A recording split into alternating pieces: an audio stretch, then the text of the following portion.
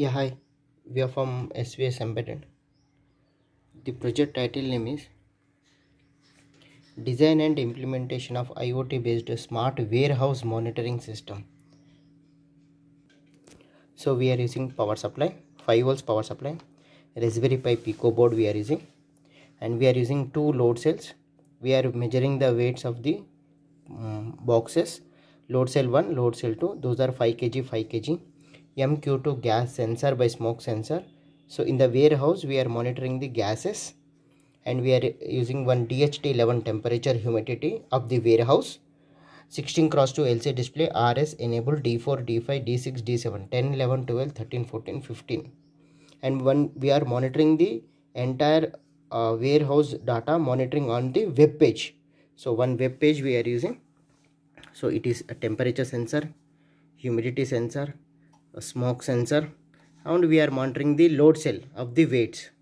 So we can continuously monitoring the parameters, so like temperature, humidity, smoke, load cell 1, load cell 2, and date and time. Okay, so we are monitoring all the data. So first we are coming into the power supply board. Bridge rectifier, filter, capacitor, 7805 regulator, one LED power supply board. Raspberry Pi Pico RP2040 board. 16x2 LCD display, character LCD display. Whatever the process is going on, that should be displayed on the LCD. DHT11 temperature humidity sensor, and one ESP8266 Wi-Fi module. MQ2 gas sensor by smoke sensor. Load HX711 amplifier, and one 5 kg load cell. Okay, and here HX11 amplifier and another one load cell 2.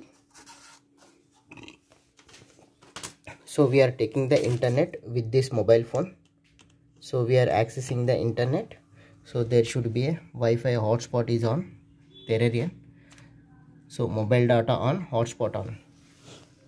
So there should be a one user ID password, that is called small letter project 1234 smart garbage implementation. So now I'm going for press the reset button. Design and implementation of smart IoT system for improve the efficiency of warehouse. Wi-Fi testing, connected, echo, finding network found, okay, SIP mode, okay, Wi-Fi module connected. Now it is go for the remove the load cells. First we need to remove the load cell onto the load cells. Connected, Wi-Fi ESP8266 load cells, okay, load cell 1, load cell 2, and temperature, humidity, and then smoke. So now I am adding the boxes to the load cell. Okay, 2 boxes and 1 box. Load cell 1 60, each one 300 grams and 300 grams. Okay, smoke sensor.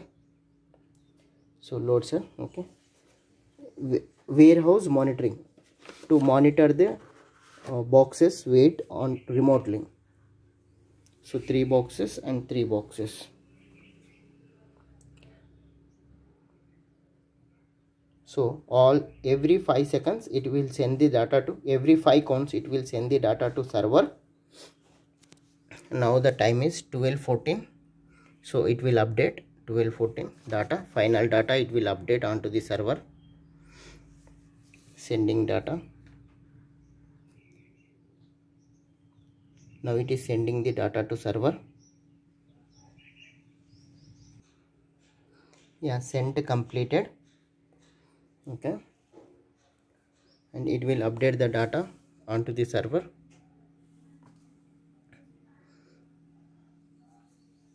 Now temperature,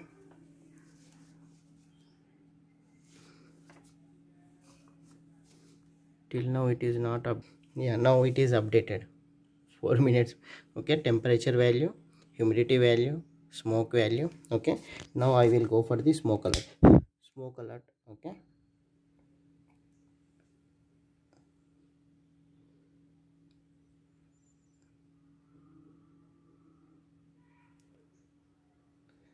to second time it will take. Yeah, smoke alert. Then it will send the data to server and we will get the email alert also.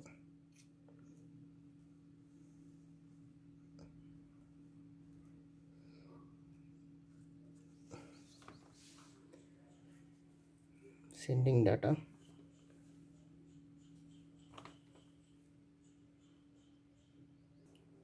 Send completed. And we got the email alert also. Okay. High smoke alert by gas alert. So here it is also updated onto the server.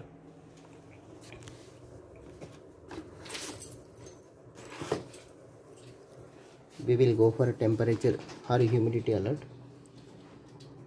Humidity, with my mouth I added the humidity 20. Humidity goes to 78. Sending data through any doop stick. You can increase the temperature. We got the alert, humidity alert.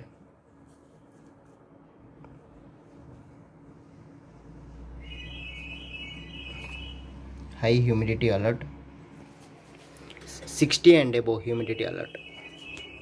So we can add the weights onto the load weighing bridge.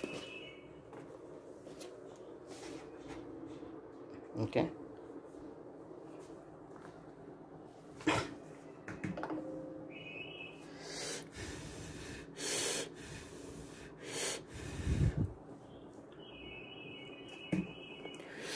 The weight is increased 1 kg 1.23 grams. Okay.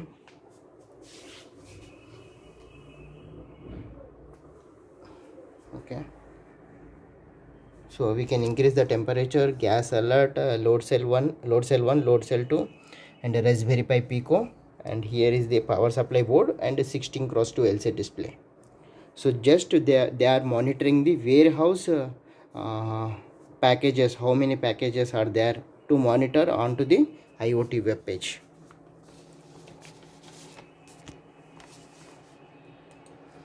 So like temperature sensor, humidity sensor, smoke sensor, load cell 1, load cell 2. Sent to OK. Sending data, sent completed. So here is 1.23, 1.26. So it will you can see in the LCD also 1.23, 1.26. So this is our block diagram. This is our hardware kit.